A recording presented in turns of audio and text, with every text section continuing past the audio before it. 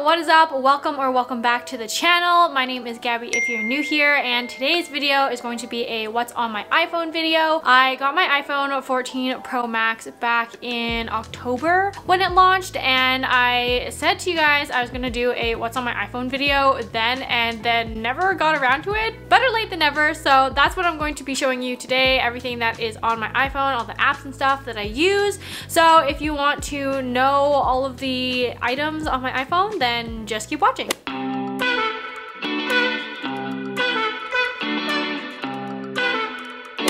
Alright, so this is my home screen here. I just got this background off of Pinterest. I just like Google iPhone wallpapers and then like spring or summer, whatever it might be. Okay, so this is my wallpaper. I just have the date on it, the time obviously, and then I have this little widget that has like the small little weather in it. It says mostly cloudy and then like just gives me the temperature outside. So pretty basic home screen, and then this is the screen that you first see when you open the phone. So I do have the little weather widget. I love looking at the weather, especially in the morning. Kind of gives me the forecast for the day and what to expect. So that's the first thing I have. And then basically this is pretty standard for the iPhone configuration. I don't really change it that much other than like switching like the phone and messages location. So I have phone, FaceTime, weather, settings, again, very standard for iPhones. In this one I have photo and video. So this is everything I use to edit my photos and videos for Instagram and TikTok. So we have Lightroom. I just have like the free version of it, and I just have little presets on here, so I will edit all of my photos on there. Same with color tone. Again, I use that one mostly for Instagram. Facetune I will sometimes use just for like the glow feature. I just like how it like makes me pop in my thumbnails a little bit more. I have Lens Buddy, which I use for taking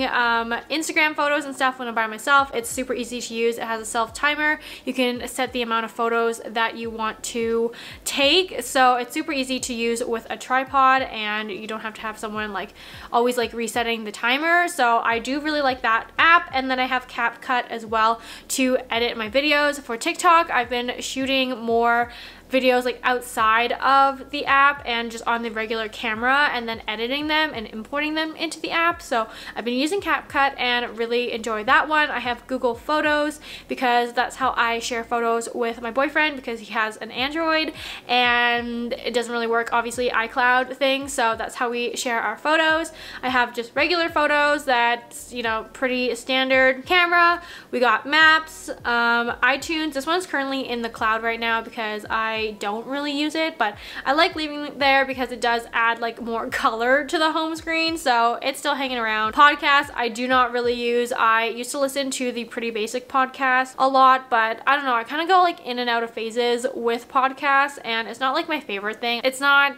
my jam, unfortunately. So again, left it there because I do like the color. We have the App Store. Again, typical iPhone app. And then we have Productive, which is basically all of like the little junky things that I don't really know what to do with. So we have clock, notes, contacts, calculator, and find my iPhone. I obviously use the clock to set alarms and stuff, but other than that, I don't really use any of the apps in here. I have like a quick shortcut to the calculator on the control center, I think it's called. So I'll like use the calculator through there, but I won't actually like go into this folder and like use it. Notes mostly use on my laptop and computer, and then if I ever need to reference something, at least it's on my phone, but I always type my YouTube descriptions in there and things like that, so nothing exciting. We've got Google Calendar. That's what I use to plan all of my things, and again, I can share it with Damon so we can be on the same page and know each other's schedules, which is really nice. I also have reminders. I don't think I've used this at all very much. Like things to pick up for like traveling a long time ago. Oh, did that. Perfect. Okay, great. See, YouTube, things I need for YouTube, those kind of things. Nothing too exciting. And then down here at the very bottom, my consistent apps are Messages, Mail, Safari, and Apple Music, which are my top used apps, so makes sense that they are down there and are always accessible on every page. Then on this next screen here, I do have the Google Calendar widget as well. I like to see a little preview of all the events and stuff I have coming up for the day. It just helps me be a little bit more organized and know where I need to be at what time, so I love the little calendar app, again, for quick reference. And then I have all my socials. So I have my LTK creator, which is like reward style, and the affiliate links that I use. I have Milkshake, which is actually my link in bio website. So I do it all through Milkshake, which is actually really easy to use. Plus it's free and we love that. Plan, I don't think I've used this for a very long time. I was using this to plan out my Instagram feed, but honestly, I've kind of flopped on Instagram and stuff and don't really like plan things out. So I was using this, but I have not used it in a very long time. Probably don't need to keep it, but it's cool if you want to plan out your feed, and I probably need to get back into Instagram a little bit more. We have Snapchat that I really don't use at all. Messenger, Facebook, and Reddit. I always keep a Reddit tab open for Lululemon on here because I'm always checking what's new and what's going on in the community. So love Reddit. Then we have Pinterest, Instagram, and TikTok, and I kind of organize them so they are like across in rows. So like each folder is like the category, and then the top used apps are like out on the homepage. So Pinterest, Instagram, TikTok are like my most used ones, and I use Pinterest mostly to like pin recipes, outfit inspo, and you know, just like Pinteresty things. And then Instagram, obviously. TikTok, go follow me on both of those things if you're not already. And then we have our fitness category. So I have Berries, which is my like favorite fitness class to go to. It's pretty much like Orange Theory, like a HIIT workout type thing. So you can book all of your classes through the app and purchase more classes through the app. So I like to use that one. And then we have All Trails, which is currently in the cloud right now because I only use it in the summertime when we actually hike. Otherwise, it's not really doing me any good. We don't do any winter hikes here just because we don't have like the equipment and stuff for that. So only used in the summer, so I only download it for the summer. Apple Fitness, which is like attached to my watch.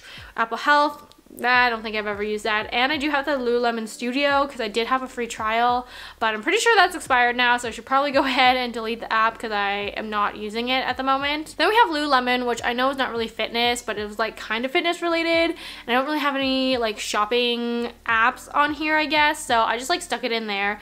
Always using the Lululemon app, as you guys know, for new drops and restocks, etc. So always browsing on the app, seeing what's new and what has restocked. I have Team Snap, which is the app that I use for all of my like team stuff, for Ringette and our games and communicating with the team, group chat, etc. Super useful. Then we have the actual Apple Watch app. Don't think I really go in there either, to be honest with you, unless it needs an update. That's pretty much the only time I open that app. Then we have like everything to do with like payment and stuff. So like banking, I have my PC Optimum in here, which is like a points rewards program in Canada for the grocery store, phone bills, etc., Petro-Canada, loyalty cards. Then I have Reebee as well, which is like a flyers app. So you can open these and you can see all the flyers in your local area. We always shop the flyers in these times, especially because inflation here is getting out of control. Groceries are crazy expensive. So we always try and shop the flyers if we can. Love this app to compare like everything really easily and quickly. Then I have Stowcard, which again, love this app because it stores all of your membership and loyalty cards in one place on your phone, and you don't have to carry around a thick stack of cards in your wallet and your purse, which is just highly unnecessary. So I do have the Stowcard app, highly recommend.